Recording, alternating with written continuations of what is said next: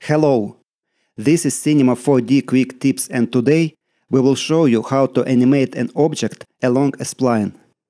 Let's say we want to animate a plane. First, we draw a spline for our object.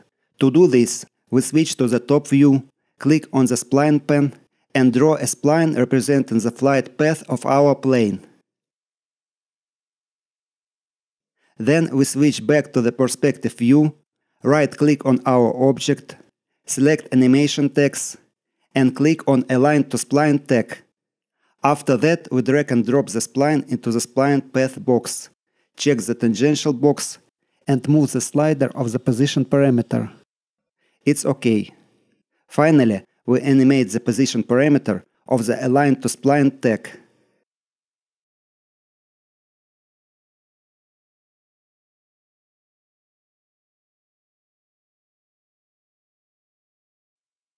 Now our object moves along the spline.